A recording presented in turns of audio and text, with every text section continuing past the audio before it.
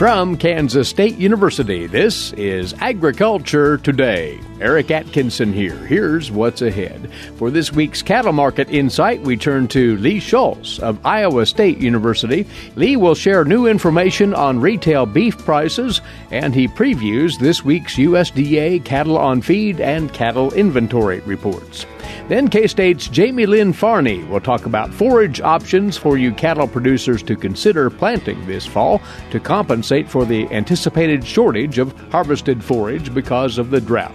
She'll go over the findings from her research on how well these planted forages serve as a nutritional option for the herd. And on this week's 4-H segment, K-State's Diane Mack talks with Jeff Wichman about the judging process at county fairs. Plus more here on Agriculture Today. Hamburgers, roast, ribs, steak, or whatever you prefer. Beef, it's what's for dinner. Kansas cattle farmers produce 7.5 million head of cattle per year. It takes about 7 tablespoons of peanut butter to get the same amount of protein in 1 serving of lean beef. Support your local Kansas farmers and ranchers. Eat beef. This message was brought to you by the K-State Animal Sciences Leadership Academy participants.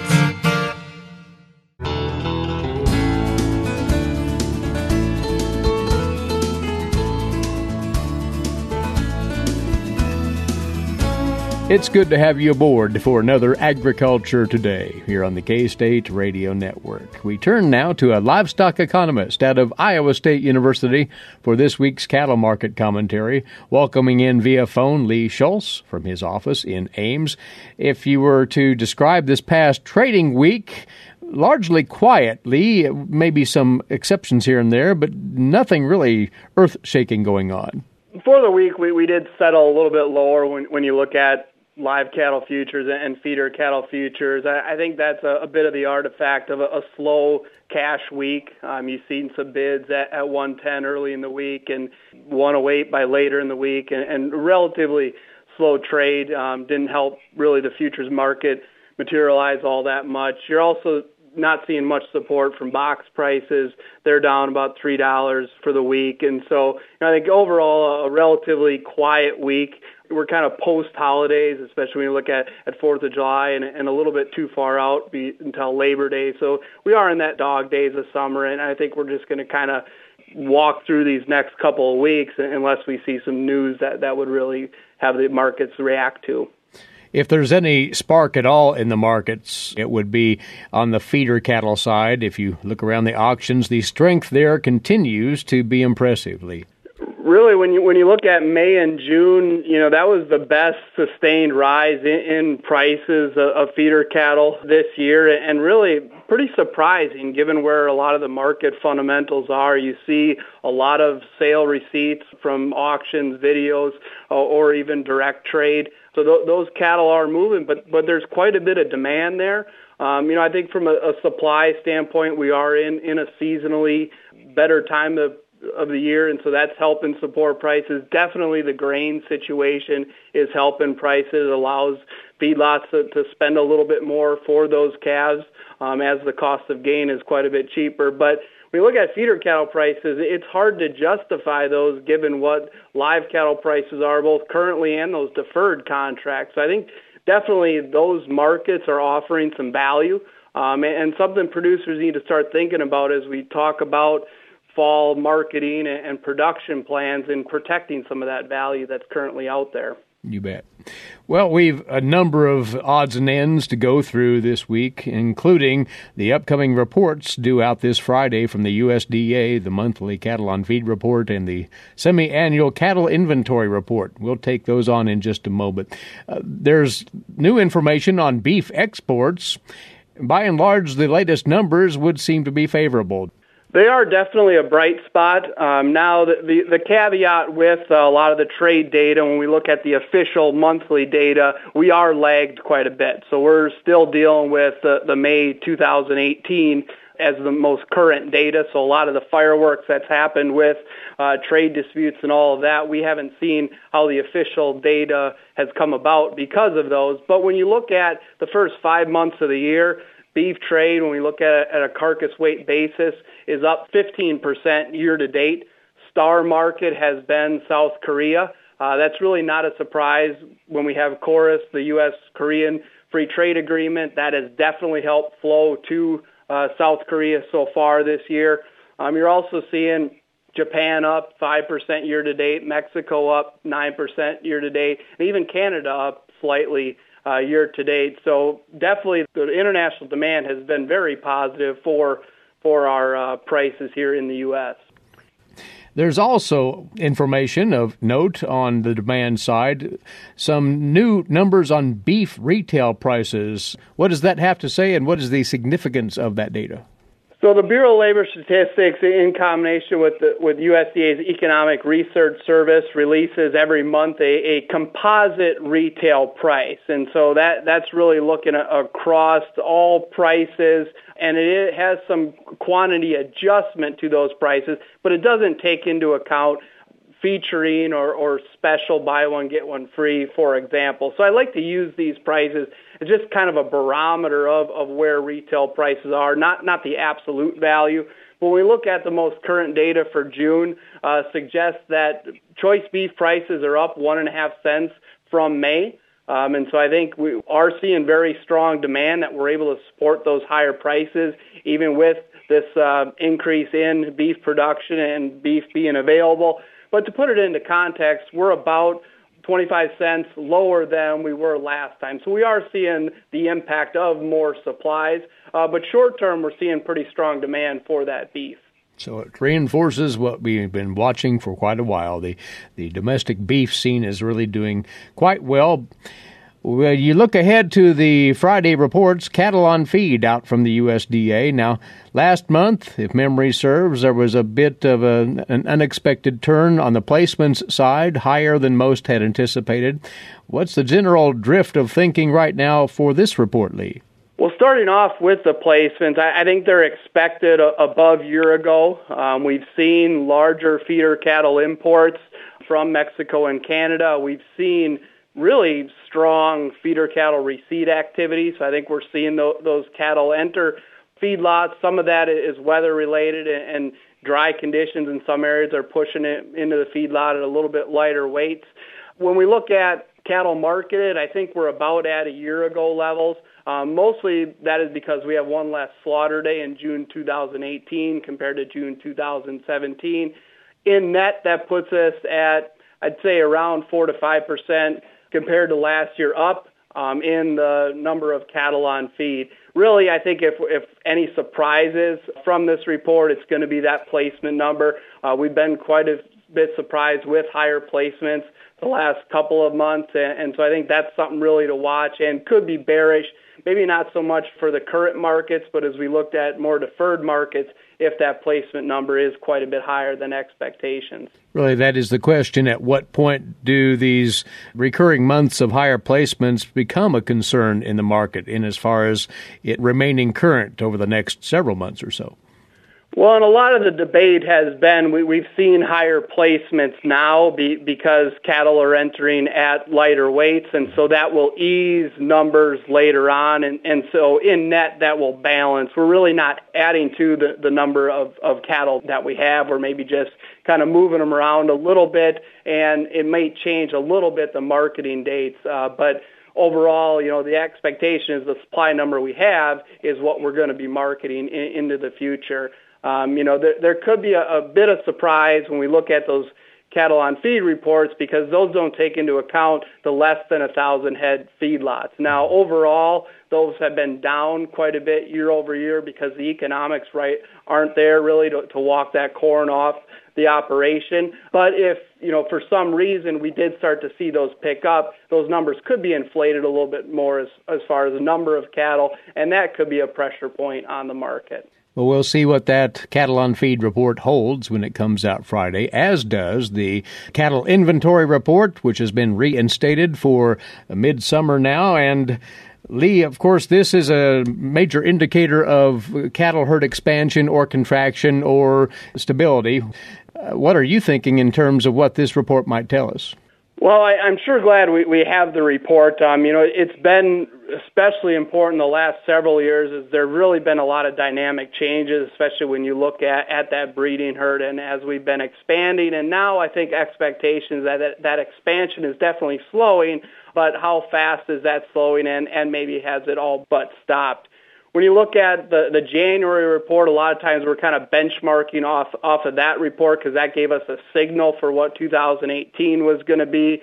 There was expectations there that the heifer replacements, we're going to see 5% fewer that were going to calve. We still did see beef cow numbers up year over year, but that's a lot because we're really seeing a relatively young cow herd and not a lot of need to really cull the older animals that we do have. I think really, when you put it all together, I think we're going to see numbers, especially for the heifers for beef cow replacement, are going to be lower than a year ago just because they were so high the last several years. Beef cow numbers are still likely to be higher than a year ago, as really culling rates haven't caught up yet. But the number that I think a lot of us are going to be watching, and it relates to the cattle on feed reports, is that feeder cattle outside of feedlots. So that gives us an indication of what hasn't entered feedlots yet. That number, I think, could really play into what this fall feeder cattle market really does look like. We get that monthly update of cattle on feed. That gives us some pretty good indications what's placed and when it's going to be marketed. But to understand that pipeline supply of feeder cattle is going to be very important, and understand, when are those potentially going to come to market, and how that could impact prices, depending on how large that number is. So we've two important reports coming out this Friday. Is that to suggest then that as we look at the trading days ahead of us, the markets will spend a fair amount of time positioning ahead of those new numbers? I think really that's definitely the case. Unless we see a lot of other factors impacting the market, but there's really not so much foreseen now, I think we're going to be really trading those reports, both pre-report and then definitely that following week post-report. I think we'll see some dynamics as markets will further react to them. Lee, we appreciate your observations. Thanks. Enjoy the rest of your week. Thank you. That's Lee Schultz, livestock economist at Iowa State University, offering up his thinking on the cattle market trends here on Agriculture Today. What is radon?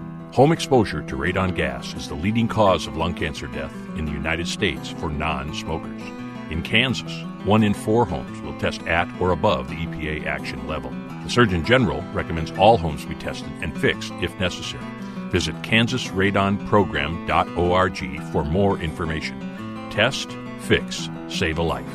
This message brought to you by the Kansas Radon Program, the Kansas Association of Broadcasters, and this station.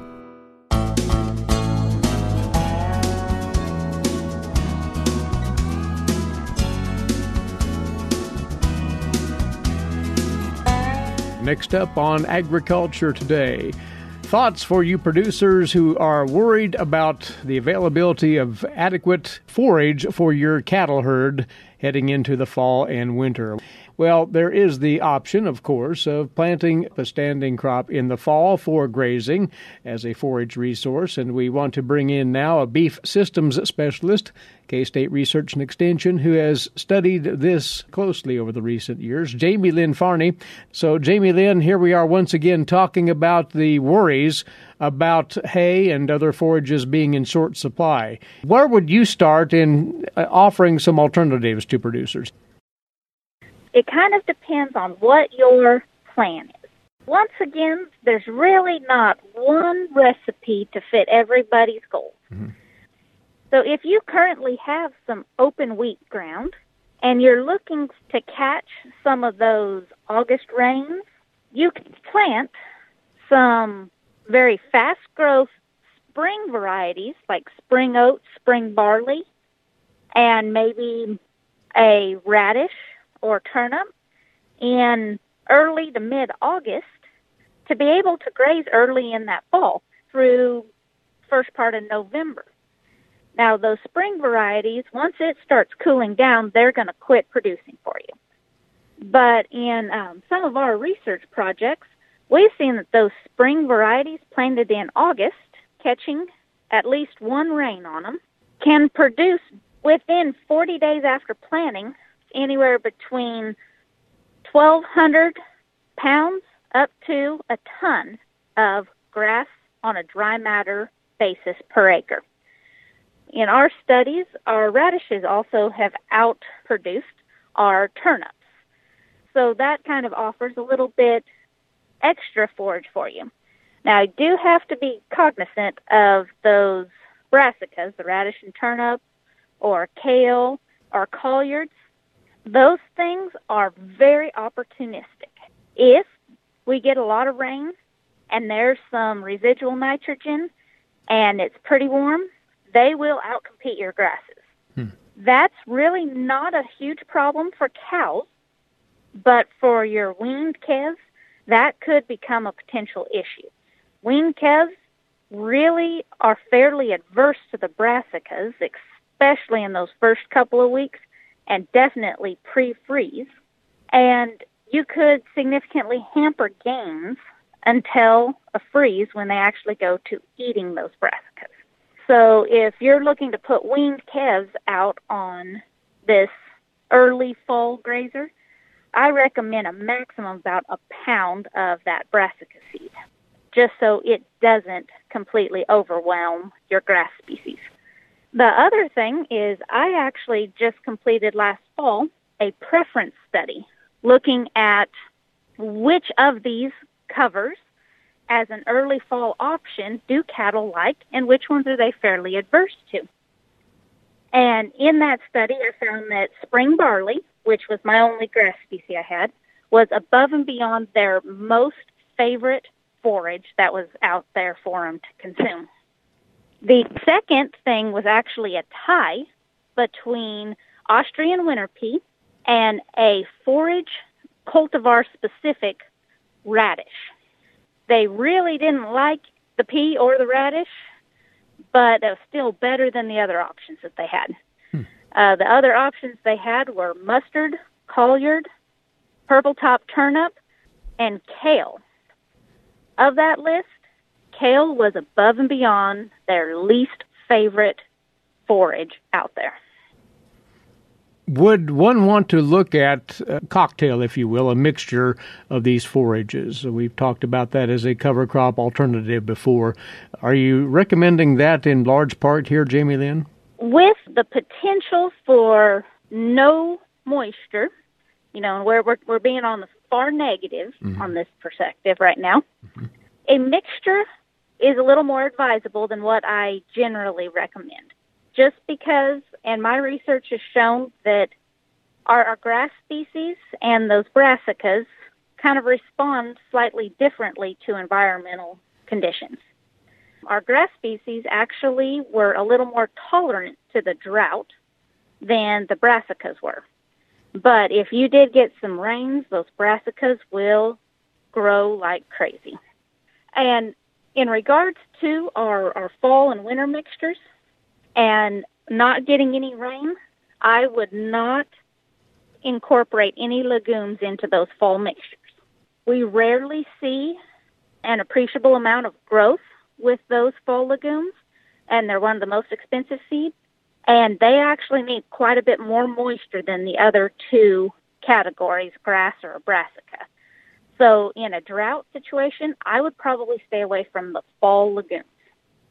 Once again, though, several early fall options here for planting in August. And as we get deeper into the season, some of these same alternatives could be planted following, say, corn harvest or soybean harvest.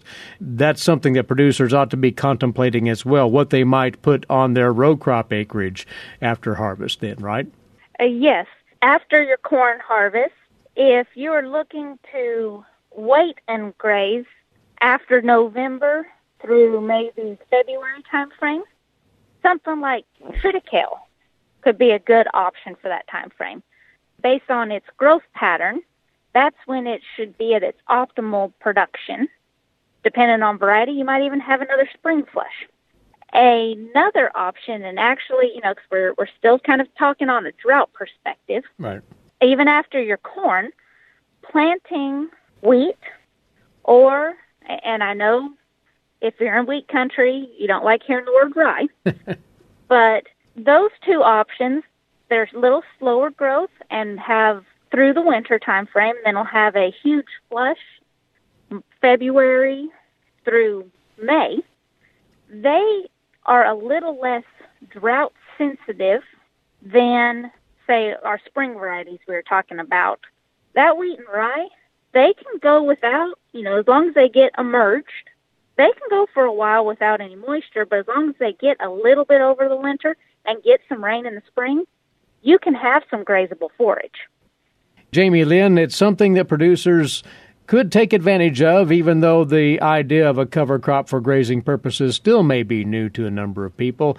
It's really showing up well in recent years as a good prospect for forage production, according to your work. Yes, it offers a very, very high-quality forage. And actually, from a quality perspective, if you just have dry, pregnant cows out on a cover crop pasture, if there is adequate forage out there, it actually is offering way more protein and way more energy than their requirements demand. And so another way to extend the amount of forage for those cows is once again utilizing limit grazing or strip grazing. So by limit grazing, this is actually some information that I had learned from Oklahoma State. You can allow those cows to be on this high-quality forage 3 times a week for about 4 hours each of those days. And then the rest of the time, those dry pregnant cows just need to be on dormant native range, corn stalks, junk hay, something that is more of a filler than anything. Your cows will maintain appropriate condition, and you essentially can stock or be able to run 3 times as many cows on your ground by just allowing it to be a supplement versus their entire dietary meal.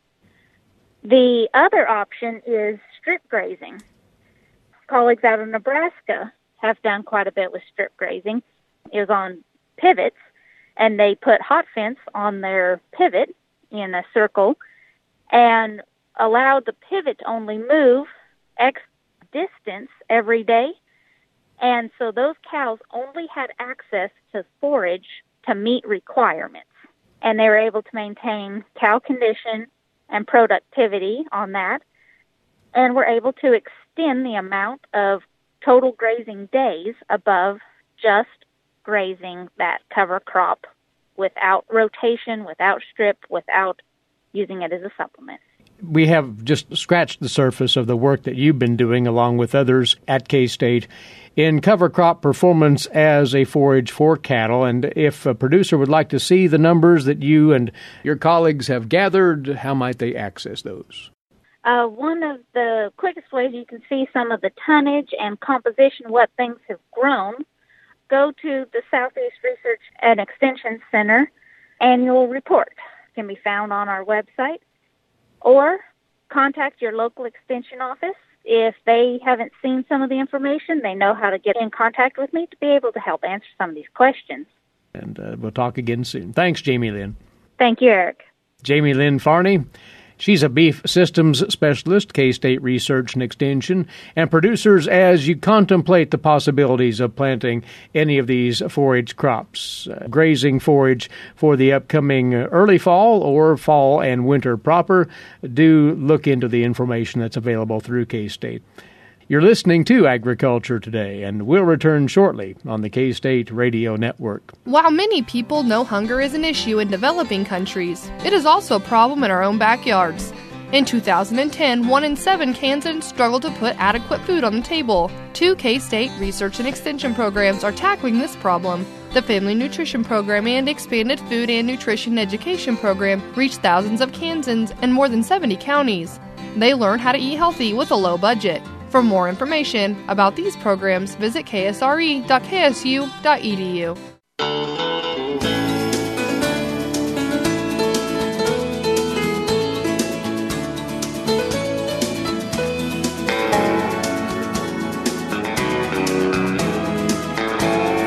Broadcasting from the campus of Kansas State University, this is Agriculture Today. Welcome back. Eric Atkinson here.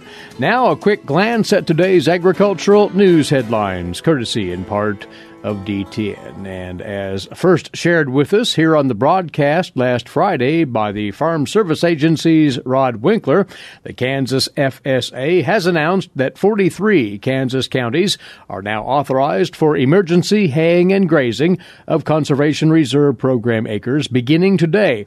These counties stretch roughly from far south central Kansas into central, east central, and northeast Kansas, and include 2 counties in far southeast Kansas and 1 in far southwest Kansas.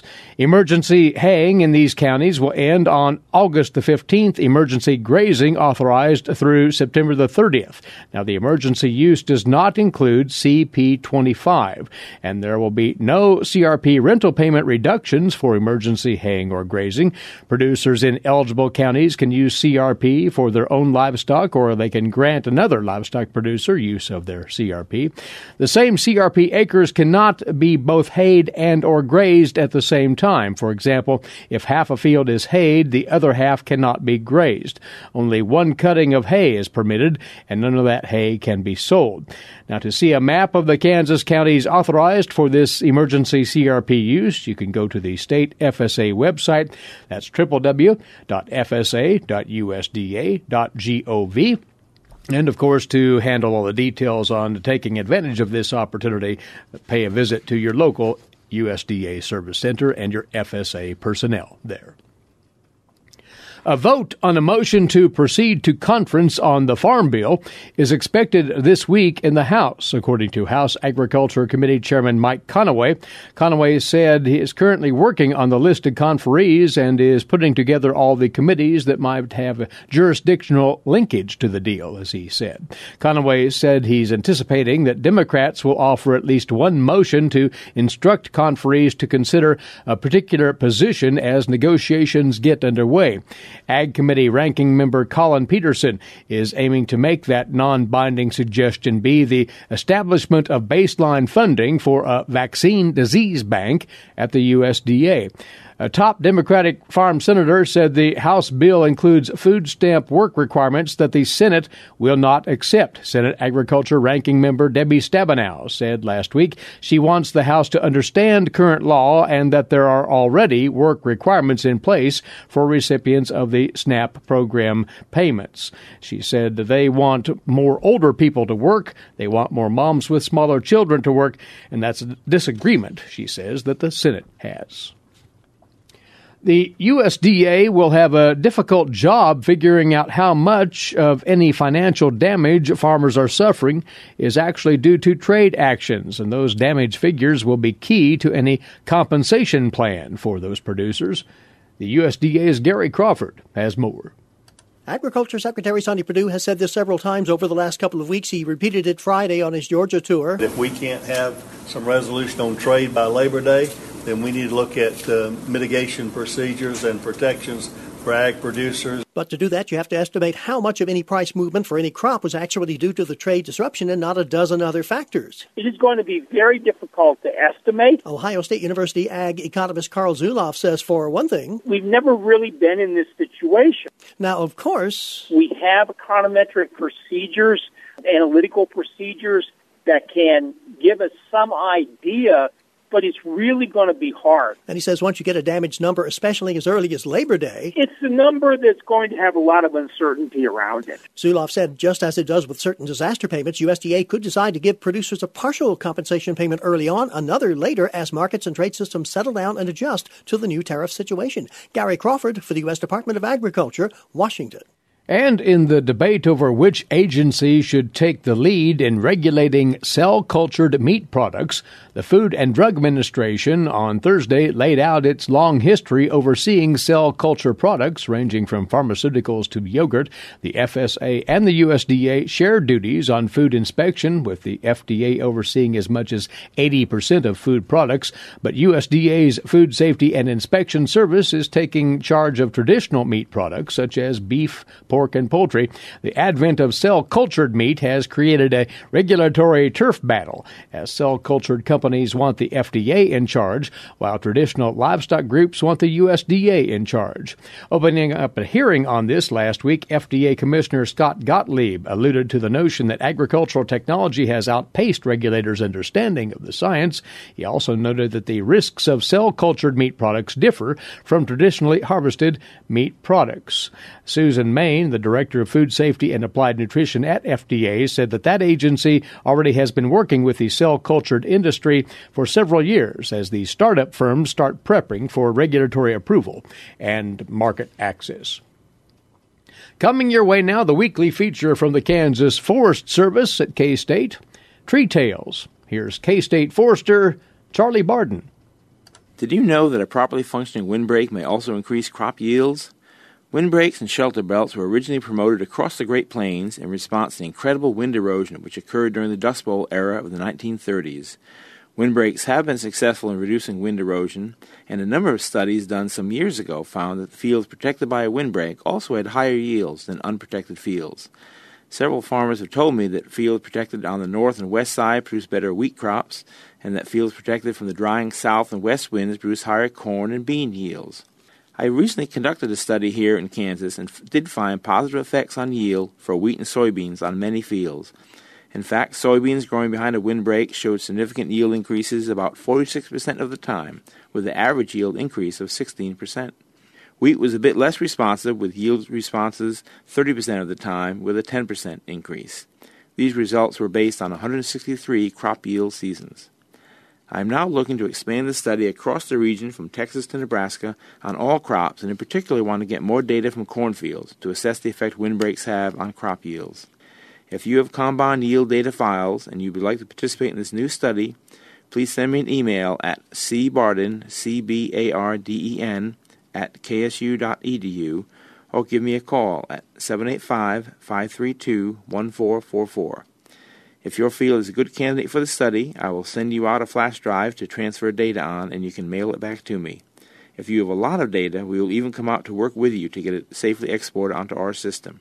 Again, my email is cbarden at ksu.edu, and phone number is 785-532-1444 if you would like to learn more about this study. You've been listening to Tree Tales. I'm Charles Barden, a forester with K-State Research and Extension. Thanks, Charlie, and the best of luck with that expanded research on that topic. We'll be back in just a few minutes. This is Agriculture Today. Legal and financial concerns surround the day-to-day management of the agricultural industry. Producers, ag creditors, and USDA agencies rely on Kansas Agricultural Mediation Services. If you've received an adverse decision from the USDA or have an ag credit concern, call today, 800-321-3276, or visit us online, Kansas Agricultural Mediation Services, exploring options, generating solutions.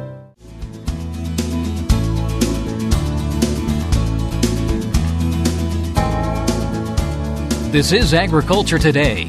I'm Jeff Wichman. County fair season is underway across Kansas, and creating a positive experience for 4-H youth is a top priority. Judging animals and exhibits is a vital part of the county fair educational process, and judges are asked to keep 4 important words in mind: fair, firm, friendly, and consistent.